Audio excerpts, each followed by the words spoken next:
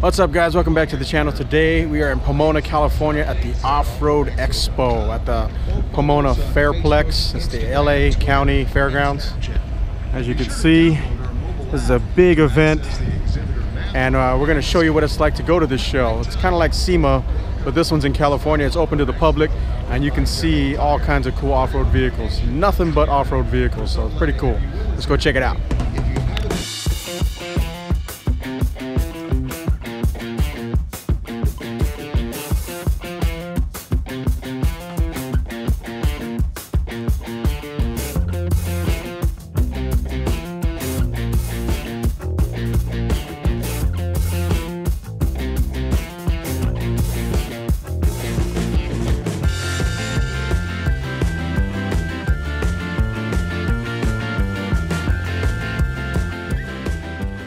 All right, so check this out. I'm at the Off Road Expo in Pomona, California, and this Jeep caught my eye. Can you guess why? This thing has full independent front suspension. It's got IFS. Instead of a solid axle, it's got independent suspension up here. That's crazy. You don't see that every day. They had to do a lot of work on this thing. So they took away the solid axles and put an independent suspension. That is nuts. Got this custom almost like a Stinger bumper with rigid industry lights, Fox shocks with reservoir shocks, adjustable suspension, General tires, KMC wheels with bead locks. That's cool. Look at this hood. Got like an air induction hood. Big ol', got huge lights up top. Oh, he's got a long travel suspension in the back. Look at that. This is made for Baja racing for sure, bombing through the desert. Got two spare tires in the back. It's got a race jack in the back here. That's nuts. Curry axles. Man, this thing is crazy.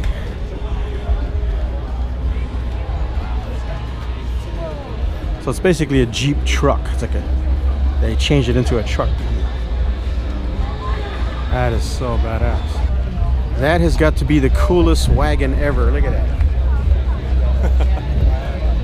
It even has a suspension on it. That's so cool.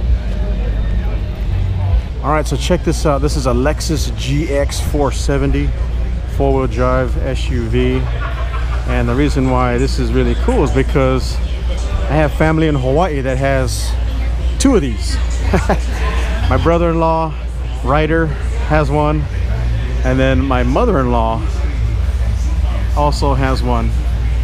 And this is what it could look like. Theirs is factory for the most part. This one's all pimped out. It's got a lift on it. You can see it's got King off-road reservoir shocks. Total Chaos Fab A-arms. Look at these. Walker Evans wheels. Bead locks. 35-inch Razor MTs. They are by Maxxis.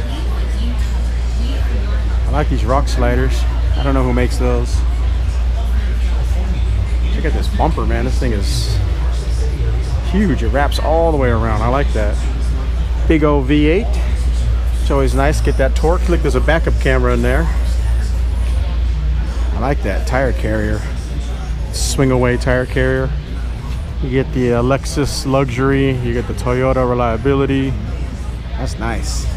Looks like he has stock axles, but the suspension in general is all upgraded. That's nice. Let's see what's on the front. So up front, got an aftermarket bumper. This is a DO bumper. Check out these LEDs, Baja design LEDs. Simple, but still badass. That's cool, man. I like that.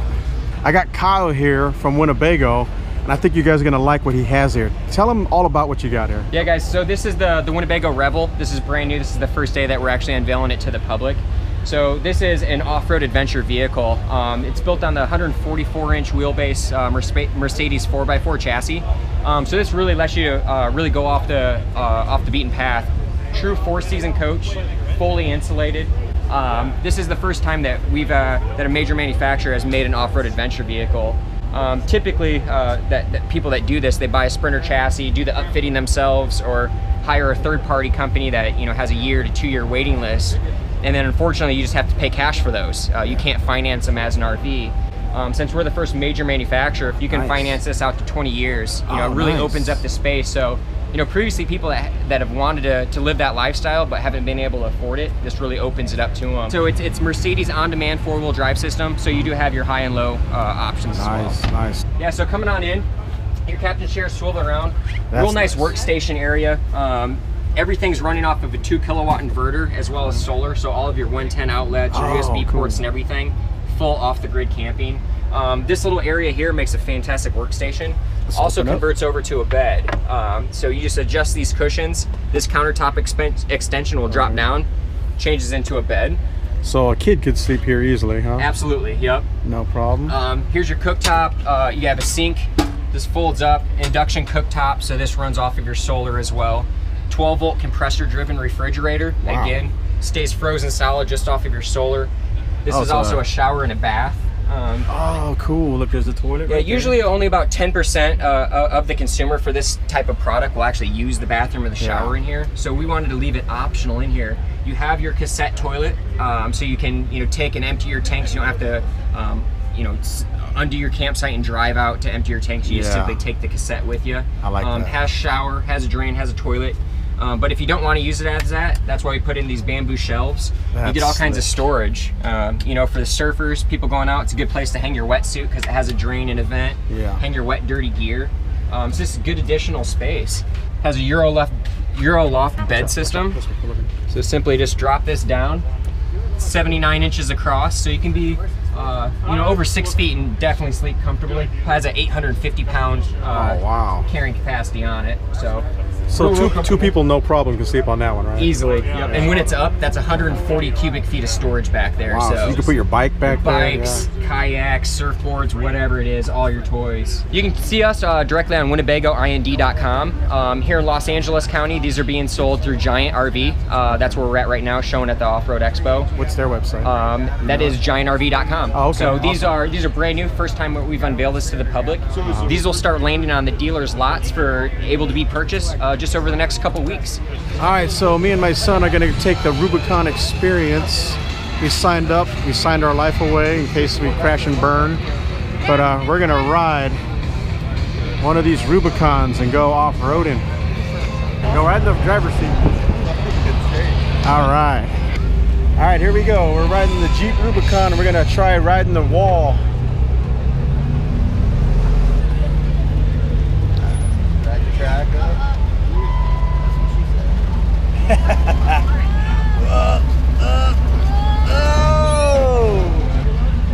Yeah! It's just like a little rail slide action. The trick is, can we hold it all the way through the rocks up here? Right now at the Rubicon Experience, the Rubicon Express sponsored off-road legend Jason Shears taking you on a ride around the Rubicon Trail right here at the Rubicon Experience. Hey, thanks a lot, man. Of course. Have a good one. That was great. How was that? That's cool, huh? You almost fell out. You're all the way on the... We almost like flipped over. And this Polaris Razor caught my eye. This thing has got all kinds of gear on it, man. It's 4-wheel drive. I think this is 1000cc, but look at this rack system.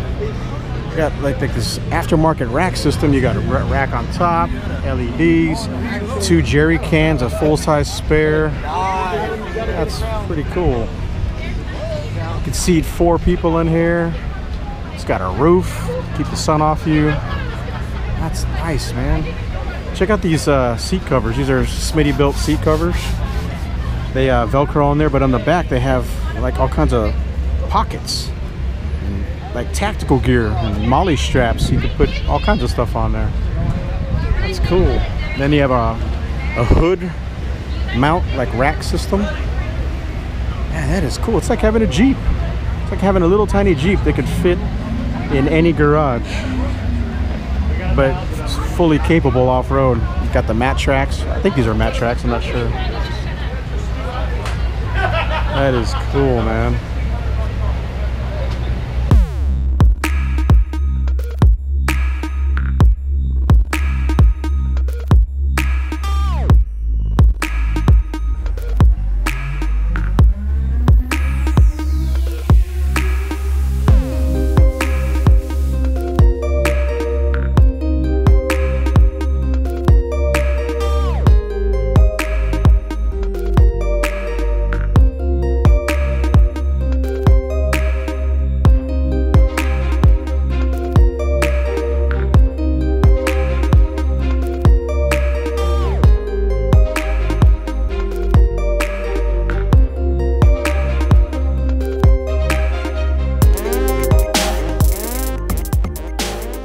Spotted this 1994 Ford Bronco 4x4. This thing is what OJ drove. Here's the window sticker. 1994 4x4, 4-speed. Check it out. 10 miles per gallon in the city, 5 miles per gallon off-road. That's funny. This is by DesolateMotorsports.com. Check this out. MoneyPitClassifieds.com.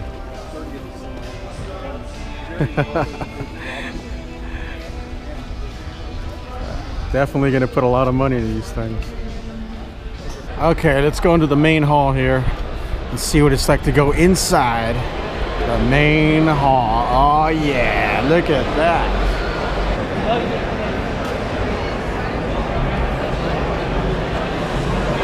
And this Jeep caught my eye, but it's not a Jeep.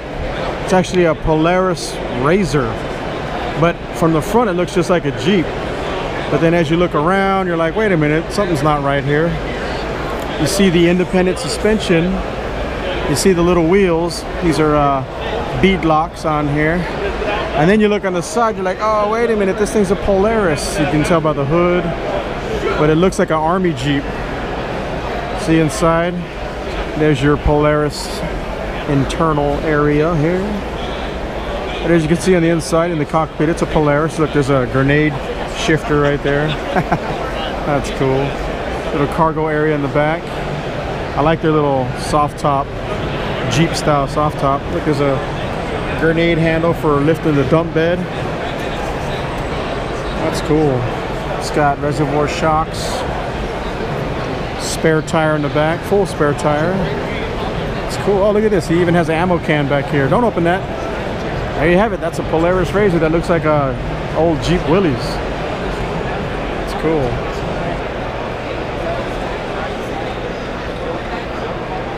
Perfect. Start turning. There it is. All right, that's it.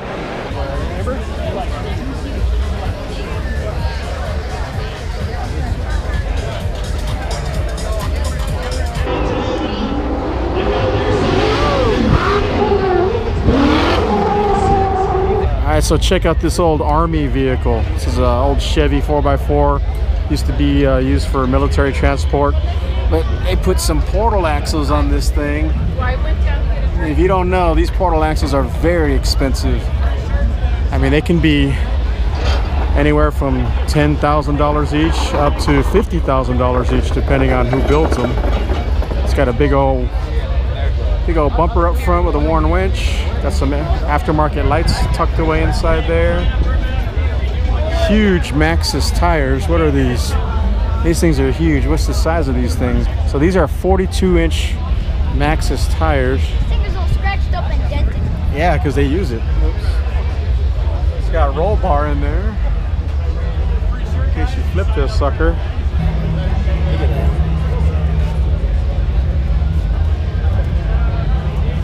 That's pretty cool.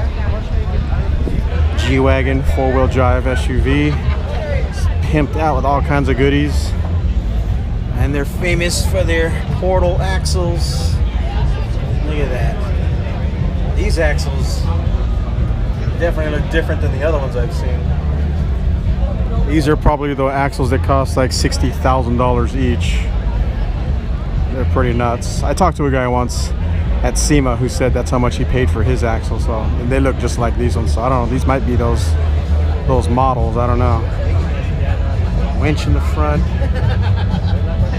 Everything's all rhino lined. That's cool.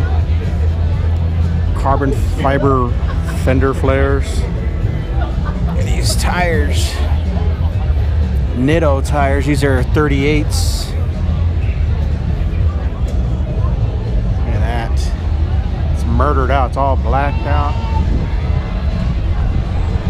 Carbon fiber visor up there with LEDs in it. Look at this roof rack.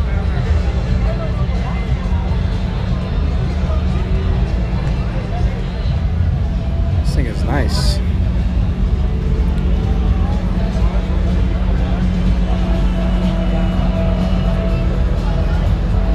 G550. I guess you could buy this if you wanted to. allstarmotorsports.com.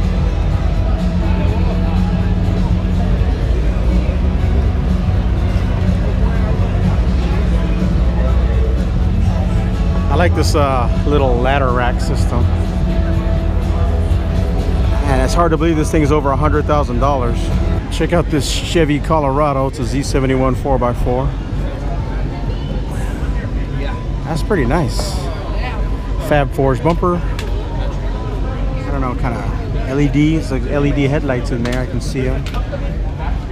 Fender flares, fuel wheels. Autograph sessions will be going on in building number 5. Yep, it's big. 12:30, 2 o'clock this afternoon. Some of the biggest stars of the off-road sport as we celebrate the 50th Sport Baja 1000.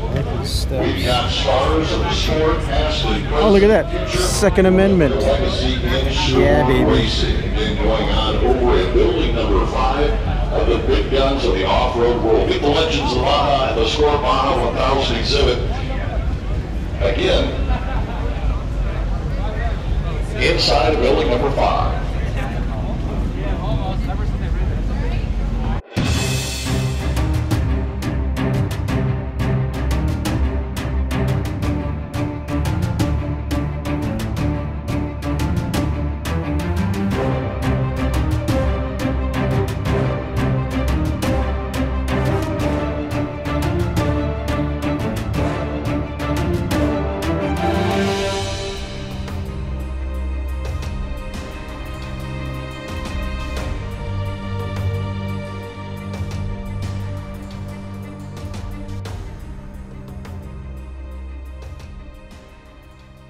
Check out this cool RC truck, full suspension. This one has the brushed motors, and we bought one right here.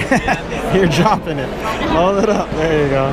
So we got this one right here. It was 110 bucks at the show.